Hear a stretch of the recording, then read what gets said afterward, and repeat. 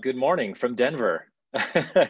I know it's nighttime there and raining, but it's beautiful and sunny here in Denver. Thank you so much for inviting me to to to give a talk. And I wish I could have come 2 years ago, and I wish I could be there now in person. But I just want to thank Maria and Dominic and all the organizers for putting this together. I'm sure that it's not been easy to organize a panel or a conference under the conditions of, COVID and the sort of hybrid online in-person structure. So I think everybody really appreciates the work that you're doing. So thank you. My talk today is called Moving Borders. And I just want to say just a couple words about, I don't know, just the background of like my motivation, how I got into this, just to give you some context. So in 2009 and 2010, I did a Fulbright scholarship research project where I lived in Montreal and Toronto for a year. And I worked with this organization. You all know it, Kein Mensch ist illegal, no one is illegal. In Canada, we don't have that group in the United States, but in Canada, there's a very active core of people, of migrant justice workers doing that work. And so I worked for a year. I just got a year off of graduate school and teaching and any responsibilities, and just got to be paid very poorly, but still paid to just do full-time activist work with this organization. I spent most of the time in Toronto on a campaign called the Solidarity City. I won't go into all the details, but the basic idea was to try to transform the city of Toronto into a place where everyone had access to all services, regardless of their status, because the demand was for the abolition of status and altogether, or the universality of status, which almost amounts to the same thing, that everybody in the city would be treated equally regardless of their status. And so we worked with a lot of community organizations, women's shelters, food banks, schools, to try to make sure that there was a kind of solidarity between people so that nobody would be reporting one another. In any case, it was an incredible experience, and it really informed a lot of my research, changed a lot of the way that I thought about migration and borders doing this work. I was also working on a PhD in philosophy, and at the time I was reading, in the evenings, reading that literature and political theory, and really feeling a huge disjunct between what political philosophers were talking about and what I was doing day to day and working with immigrants in Toronto. And the one of the big disjuncts there was, I mean, if you look at some of the go-to big theories in political philosophy, like John Rawls, I mean, he has nothing to say about borders and migration at all. It's just not part of his political theory. I found that political theorists didn't have a whole lot to say. I mean, this has all changed, obviously, since 2010, but at the time, 2010, there was very little. So I was more interested in trying to read Balabar, Rancière, and Agamben, and think about, and Hannah Arendt, and thinking about how to do more with their work. There's lots of great stuff in there, but it's not as contemporary or robust as I was hoping.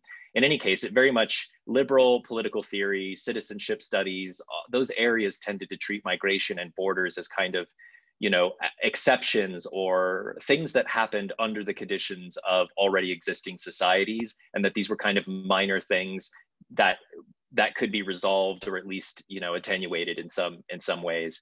But I wanted to do what came out of that was I really wanted to think about the primacy of migration as a starting point for political theory, not as some subset or some other thing, but as a starting point. And the same with borders, to think about borders not just as something that states make, but that borders make those states. And so it's a longer historical argument that I've tried to trace out in the books, that migration, the movement of people, and the creation of borders precedes the states. Before there are any states, before there are societies, there are these practices of moving in certain patterns and of producing borders that shape. And over time, states become these kind of meta-stable states where they're supported by all these smaller border-making practices that have to be constantly reproduced, and so on. Okay, so that's the background of where I'm coming from. And ever since then, since 2010, I've yeah, just been researching and writing and trying to work out a history and the theory of the primacy of borders and migrants. So I'm just going to read a little bit from an introduction, and then I'll just kind of pause along the way and just give some examples and say a little bit more, but I'm just going to read this introduction. So I think that the 21st century will be the century of the migrant. At the turn of the 21st century, there were more migrants than ever before in recorded history. Today, there are over 1 billion migrants. So that includes international and internal migration. Migration has risen nearly 50% since the turn of the 21st century, and more than 56,000 migrants, and that number is larger now, have died or gone missing worldwide over the last 4 years. So that's just 4 years, and that number is increasing all the time. More than ever, it's becoming necessary for people to migrate due to environmental, economic, and political instability. In particular, climate change may even double international migration over the next 40 years. What is more, the percentage of total migrants who are non-status or undocumented is also increasing, thus posing a serious challenge to democracy and political representation. Any premise of liberal political theory is increasingly falling apart. It's hard to maintain any sense of equality when, you know, almost a third of the population in the United States, for example, it doesn't have full status, doesn't even have the capacity to vote. They have some kind of status, but not voting or full political status. So in what sense is there any kind of universality or equality under those conditions? So in order to manage and control this rising global mobility, the world is also becoming ever more bordered. In just the past 20 years, but particularly since the terrorist attacks of September 11th on the United States, and more recently, the war in Syria, hundreds of new borders have emerged around the world. Miles of new razor wire fences and concrete security walls, offshore detention centers, biometric passport databases, and security checkpoints in schools, airports, and along various roadways across the world. And now with COVID-19, we have a whole new range of borders and an intensification and transformation of those borders. All make manifest what has always been the true strategy of global capitalism and colonialism: to steal the world's wealth and lock out the poor. This is one of the things that I think borders do, is they participate. They're part of a larger global system that sort of relies on a history of colonialism and then locks out that poor, not locks out in any absolute sense, but criminalizes essentially. Bruno Latour has this nice little quote where he says, "Europe has invaded all peoples are coming to Europe in their turn." So 30 years ago, to the fall of the Berlin Wall, there were only 15 border walls around the world, which at the time I think seemed like a lot. Now there are 70 walls. It's not surprising that over the past 2 decades, we've also seen the rise of an increasingly powerful global climate security market designed to profit from and help sustain these crises. So there's a lot of money to be made. I mean, hundreds of billions of dollars now. This is one of the fastest growing markets, is to invest in securitization through borders. So the rise of all these walls is extremely expensive. These are massively intensive, capital intensive projects, and people are making tons of money. I mean, a very dramatic case, of course, is the US-Mexico border, which is just this endless sinkhole where taxpayer money goes to private companies to build these gigantic failures of walls. The construction of walls and fences to block rising sea levels is another area where the same border technologies and architectures are being used to sort of combat climate change and rising sea levels, and also are related to blocking incoming people.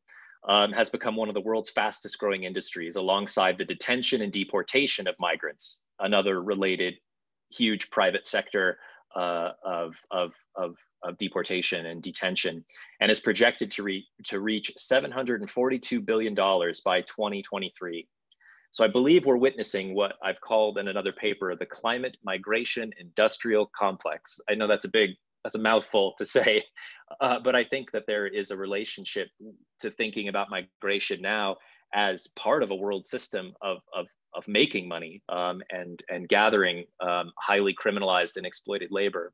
So the recent rise in right-wing nationalism, xenophobia, and climate denial in the West is a reaction to migration and climate change. I think those two things, migration and climate change, are fueling so much of an anxiety on behalf of nation states and nationalists to blame immigrants and to try to keep them out. So borders, and this will be one of the theses I hope I'll get to in this paper. Oh, crumb. Will somebody give me just a time? I thought I was going to set a clock and then I forgot to set my timer. Just tell me when I'm at 40 minutes and just, I don't know, give me a signal or something. Is that borders are sort of weapons. They're being weaponized to use, to wage war against the rest of the world. I think it's definitely the opposite of what Donald Tusk said. You know, he says, oh, well, people are saying that, you know, migration is being used as a weapon against Europe. I think it's the other way around, that borders are essentially being used as weapons, not immigrants. Okay, so the paper, which I hope to get to all three of them, but here are the theses, here are the things I want to argue. These are just condensed versions of things I've tried to argue in the books. I would like to argue two correctives to two common ideas about how borders work, how we think about them. The first one is we tend to think about borders as static, or at least geographically fixed. And the second one is that oftentimes people think that borders keep people out. And so at least two of the theses of this paper are the opposite of these assumptions. The first thesis is that borders are in motion. The second is that their main function is not to stop people from moving, but to circulate them, to move and redirect them. And the third thesis, if I can get to it, is that borders are weapons of primitive accumulation, what Marx calls primitive accumulation, and a climate migration industrial complex. And I think that these have major implications for re-theorizing borders, as I've tried to show in my work. The consequences of all these points, the thesis I'm trying to make, is that I think there's a lot of different ways to study borders, but I think at least one of them should be to think about borders more as patterns, as sort of fluid dynamic systems where you see not necessarily blockages or simple exclusions, but kind of patterns of circulation and recirculation that are sort of shifting around, and what they're doing in the process of shifting around. And I'll give some examples of those later in the text. I mean, one way to think about this too, if you're familiar with Michel Foucault's work, is that he criticizes this idea of power as being a repressive mechanism, that power is just there to oppress people and it's this negative force. And I'm arguing a version of that idea, that borders are not just about exclusion or a repression, but they play this very active role. And many of the side effects of borders and all the things that they do that don't involve actually stopping anybody are actually part of what they really are about. So they're not just about trying to stop people, but they kind of multiply a whole range of effects that have to be thought of as continuous with the borders themselves, even if they don't happen at some kind of wall. Okay, so the first thesis is that borders are in motion. This is, at first glance, counterintuitive. We tend to think, I mean, if anything is solid, it's a giant concrete wall someplace. But that's not all that a border is, or that borders are. And in fact, the thing that makes borders so insidious and so violent and deadly is not because they're so fixed. It's actually because they're so mobile, because they're so flexible and responsive, that they are so dangerous. Borders are not static. They're always made and remade according to a host of shifting variables, like somebody has to reproduce them. In this sense, the border should not be analyzed according to motion simply because people and objects move across it. So it's not just that it's a permeable membrane or something, and that it has to do with motion because people move across it. Well, people move across it, but the border itself is also moving. So a lot of the literature tends to focus on people moving across the borders. And so there's discussion about borderscapes that are shaped by flows of people. So it's the people that shape the borderscape. And that's, you know, Manuel Castells talks about material form of the support of flows. So borders support the flow of people. And Zygmunt Bauman describes the fluidity and mobility of them just explicitly as metaphorical, like he's thinking about fluidity as a metaphor. And I want to say that it's not a metaphor, it's very much real, that it's not just people that move, it's borders themselves and the patterns of circulation of instruments of barrier techniques and people moving that constitute that mobility. The whole process is highly mobile. And so it's important to think about them as these circulatory patterns. The movement of the border is not a metaphor. The border is literally and actually in motion in several ways. Some of these sound obvious, but they have really important consequences. So the border itself is in motion in the sense, just in the sense of geomorphology, right? The movement of rivers, the shifting of sands, the tides along coastlines, weathers and seasons. So migrants trying to cross the Mediterranean very much feel the mobility of those borders. Sometimes certain areas are more accessible and sometimes not. And sometimes those are due to human interventions and sometimes they're due to natural ones. Hurricanes, weather patterns, unpredictable storms, and so on. Suddenly the border can be much farther away than you thought it was, or much more difficult to access. The border moves just in basic sense of erosion and decay. At the US-Mexico border is constantly happening. The border is continually being eroded through weather patterns and just decomposition and erosion that happen to everything. But that borders, that also happens to them, and that changes what they are and what they can do depending on those environmental conditions. Mortar crumbles, patches that have been made in walls fall apart, rains and floods that rot wooden fences, fires that burn down buildings and towers, rust that transforms borders. These are all part of the materiality of borders. Like, I guess I want to think about them as really material structures, and that those material changes have material political consequences. Every physical border is subject to the movement of constant self-decomposition. So borders are really themselves also metastable states. They're not always working. They're not always doing the same thing. They're continually breaking down, which has consequences for migrants. For example, these open up spots. Migrants are watching for places where erosion and decay and border transformation occur, and it opens up a spot of transit. So there's ways in which it's not just that the border is permeable or not, it's that it's sometimes permeable and sometimes not, and that those openings are very material. They're not just ideological or political. So authorities may even leave these spots in the border open or weak to force migrants into fatal situations. So for example, in the US-Mexico border, what's called the Devil's Highway is an area in the middle of the border where there is no fence, there's no wall, there's no nothing. It's just mountains and desert, a very hot desert and very cold nights. And when the borders are fortified in the cities, people move, and they call this the funneling effect, where people are funneled towards openings where there's no border and they can cross. It's just very dangerous, and many of them end up dying. So that's known. I mean, it's a known thing. And the US government and the Border Patrol, I feel that they are absolutely complicit in the murder of 5,000 and increasing number of migrants who are trying to cross. And the same thing with the Mediterranean. We know that it's dangerous, but by blocking off some borders and making the Mediterranean the only way, or certain paths to the Mediterranean an only way, they end up endangering those people. And I feel like that's a responsibility of states to, if they built an architectural form that is shaped like a funnel that murders people, there's a responsibility there to change that structure. So second, the border is also moved by others. So it's not just naturally transformed, but other people move it. This is especially apparent in the case of territorial conflicts. So human, cultural, economic changes transform the border. Trade barriers, tariffs, labor restrictions, production zones, these also change how borders work. Zone-like areas, for example, like settlements in the West Bank, the status of people changes depending on how the material structures of those borders are changed. So the status of a migrant as either an enemy combatant, a settler, fluctuate depending on what that border is shaped like and how it circulates people.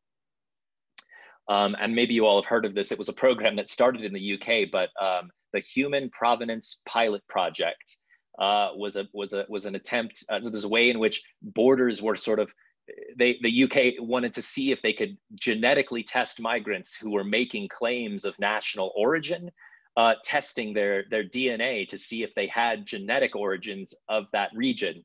And they did this for like 2009, 2010, and 2011, and then I believe it was discontinued in 2012, just because scientists were like, that's ridiculous. You can't try to, national identity can't be traced to DNA patterns. So it was completely bunk science. Nonetheless, they're actually still, the UK government is still entertaining the idea, but not implementing it in a structural way. But this idea that one could find the borders inside the human body is another one of these ways in which borders can shift and change. So thinking about borders, because they're constantly decaying, we need to think about how they're being reproduced. So the border theorist Nick von Williams writes that, quote, none of these borders in any sense is given, but reproduced through modes of affirmation and contestation, and is above all lived. In other words, borders are not natural, neutral, or static, but historically contingent, politically charged, dynamic phenomena that first and foremost involve people in their everyday lives. And those everyday lives of people passing legally, illegally, whether people are allowing them to, whether the border falls apart, those are daily, those change on a daily basis. And people make the border by crossing it. However, this fact also makes possible the arbitrary use of police power, the profiling of migrants, microeconomies of bribery, and so on. Because there's so much flexibility, that flexibility can be abused by police, by profiling techniques. Even in the US, sanctuary cities, so we have these sanctuary cities in the US where the federal or the local enforcement doesn't help the federal immigration. But even those don't fully solve the problem, because if anybody, there's an ICE, there's an immigration and customs hotline that anybody can call and just report their neighbor or anybody else for being undocumented, and federal immigration can follow up on it. So there's a way in which where the border is, it happens anytime somebody can call that hotline. And that's why solidarity is such an important counter to the system of borders. So we tend to think about borders, the mental image is that they're static walls, and that they're more like motors. They have to be maintained, and they're refueled and defended and started up and paid for and repaired, and they're much more like processes. Furthermore, it's not a new phenomenon that applies only or largely to contemporary life. This is, I mean, I'm giving lots of contemporary examples, but this has always been going on, and I don't have the time to go into all the history, but borders have always had this mobility and this flexibility that I think has been sort of glossed over too quickly. And the distinction between natural and artificial borders that early border theorists maintained, I just don't think we can uphold that dramatic of a difference between natural and artificial, because so many natural processes are at work in every artificial border, and so many artificial human processes are at work in every natural border, shaping rivers, climate change, and so on. Yes, and I wanted to, I can give one dramatic example. How am I doing on time?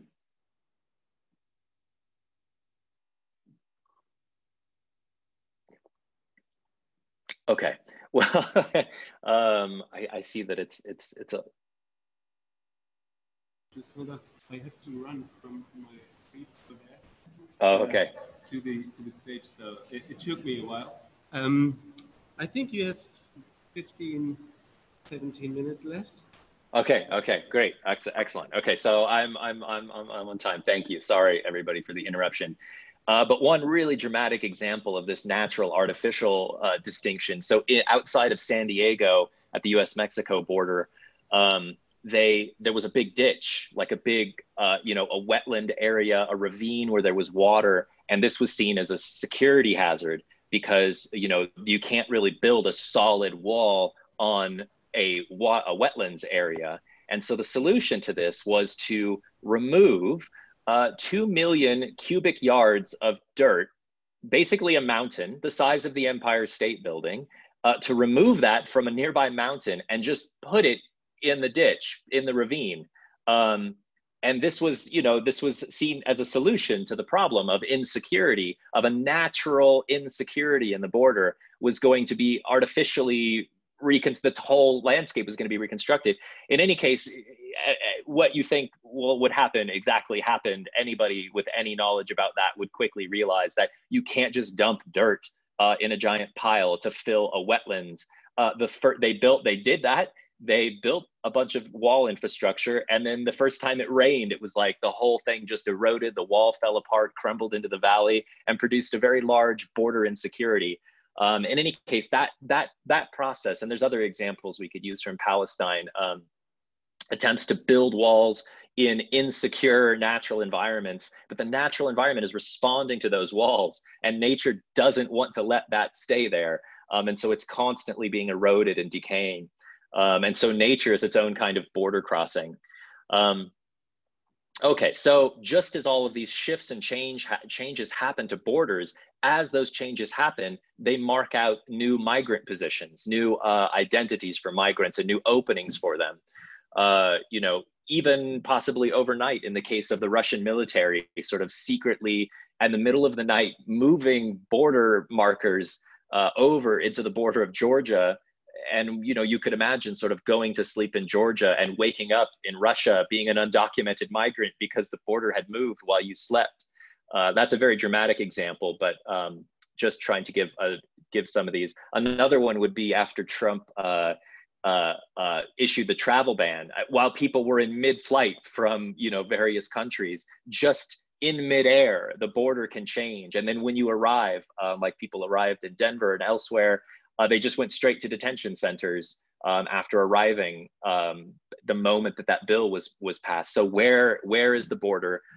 When is the border? When does it happen? It can happen in flight.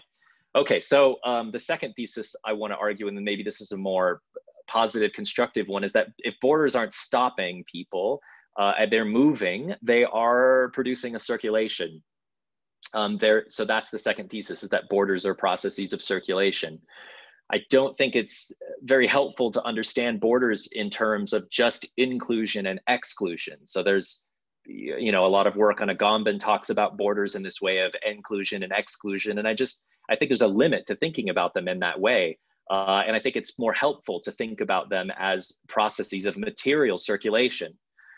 In part, this follows from the mobility of the border. Since the border is always in between and in motion, it's continually changing. It's a continually changing process. They're never done ever fully including someone or excluding someone. Anybody who is included can at any moment be excluded. And just to say that difference is not very helpful. We want to know more. How?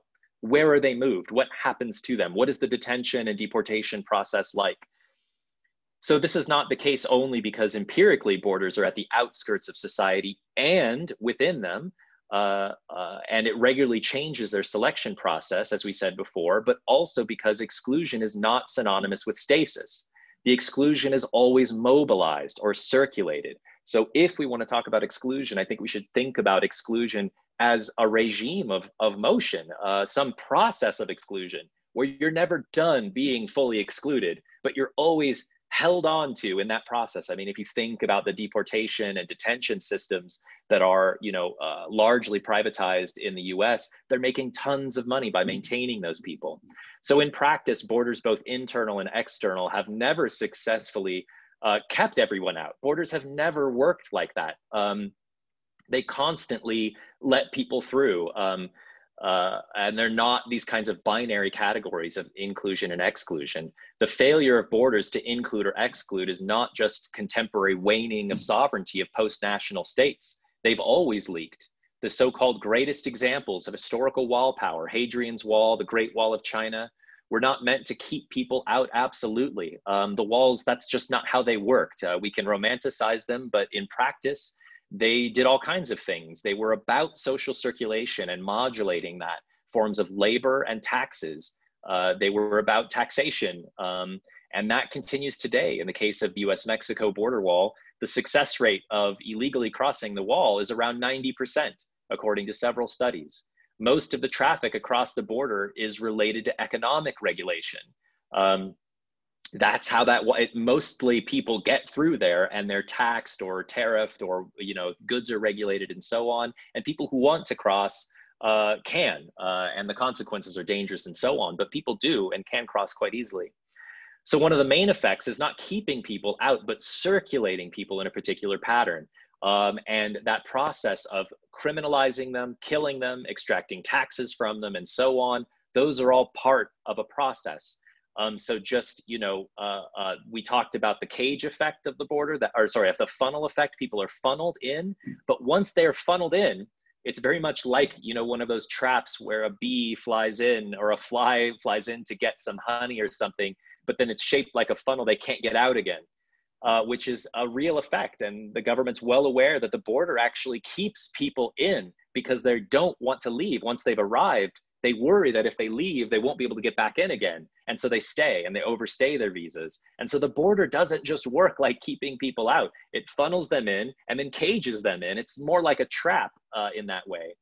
And one of the things that it does quite well is to recirculate. And there's tons of money to be made. So to allow and fully know that migrants are coming through, and then having the border be a activity of criminalization, then criminalizes the people, even if it didn't stop them. That wasn't the point. The point was to change their status from being legal to illegal migration, and then to arrest those people and then to detain them for as long as possible in detention centers that are subsidized by the government. And so that those companies make tons and tons of money, billions of dollars. And then those companies lobby the politicians to have increasingly strict immigration laws and to criminalize them and prosecute them as criminal. So they end up going through a criminal system and then being detained, and then sometimes being put in prisons in addition to detention centers without having ever committed any certainly violent crime, but sometimes no crime whatsoever. They have just overstayed their visa or found to have not had papers. And then the deportation system made of private companies, of buses and airplanes, then once they're finally released, funnels them back out just to the other side of the border, where they will, without any other options, come back to the United States, back through the system again. And there's more like a loop of extraction where every time they go through, there's private companies that are profiting through the criminalization. So it's not so much that the border is stopping them as it is sort of caging them, funneling them, and extracting things from them. So another border theorist, David Newman, writes, this is a great quote, it's the process of bordering rather than the borderline per se that has universal significance in the ordering of society, end quote. So the border is the social technique of reproducing the limit points after which that which returns can return again under different conditions. So now you're a criminal, now you're a worker, now you're a commuter, and the shifting of those statuses is part of what the border does. So it doesn't decide, like Agamben says, like it's not some sovereign exception or decision on who is excluded. It's not a question of inclusion or exclusion fully, radically. It's more of a process. It redistributes. Undocumented migrants, for example, are for the most part not blocked out, as I said, 90% acceptance or crossing rate, but rather redistributed as functionally criminalized people where they can be hyper exploited in underground economies, or an economic surplus that is extracted from their incarcerated bodies as they pass through the private detention industrial complex. I mean, these private centers get like $200 per bed per night from the government to just hold these people, and while they're just awaiting to hear from a judge. And the longer that process takes, the longer they stay in those places and those companies make money. So they're released on the other side of the border just to complete the process again. One other European example is the French border patrol cutting the soles out of the shoes of migrants moving through Italy.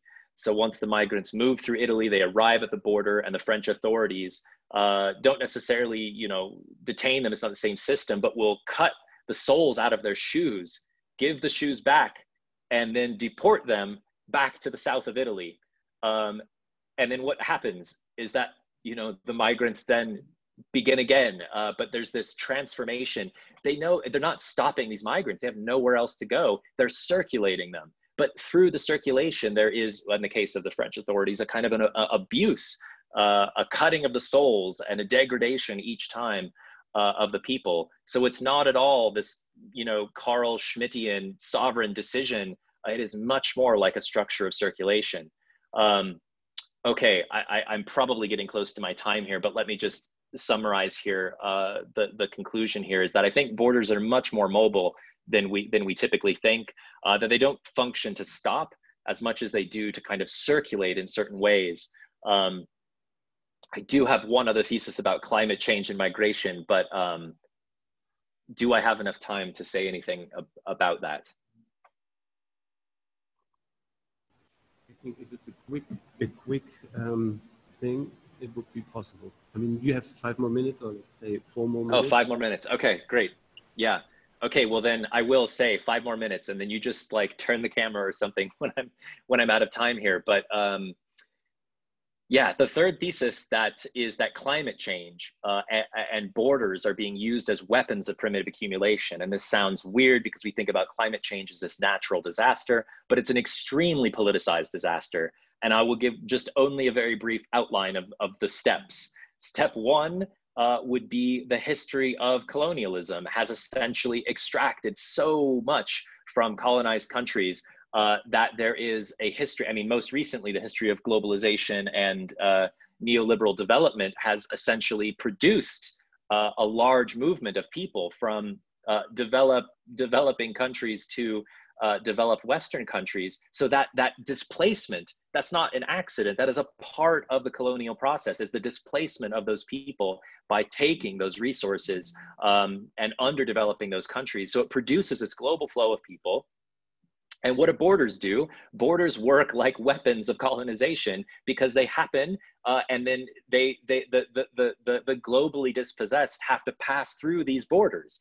And largely they pass through either undocumented, or they'll get visas and then overstay those visas because they don't have other options. And they will become criminalized, and they will become de-statused and depoliticized. And then next, that population becomes a kind of, you know, what Marx calls the industrial reserve labor army, but we could say a kind of climate migrant industrial post-colonial reserve labor army. That's way too wordy to say, but you get the idea that there is this population that is now ready to be hyper-exploited, not just paid a wage and exploited, but hyper-exploited as a non-status, non-political, non-organizable group of people that is the result of colonization and of criminalization at the border, then hyper-exploitation, and then use that labor itself as a means to further the development of global capitalism, which further increases the colonization. You get the idea, and repeat. But that's a global system, and borders play a role in that process of criminalization. But they're not stopping people so much as they are changing the status, criminalizing them, and then circulating that and reproducing the cycles in ever-expanding, you know, limits, as Marx says, of a spiral kind of going ever outward of capital accumulation and global domination and climate displacement. Okay, that was a lot. It's a mouthful. There's more to say, but I only had 5 minutes. So anyway, thank you all for listening, and yes.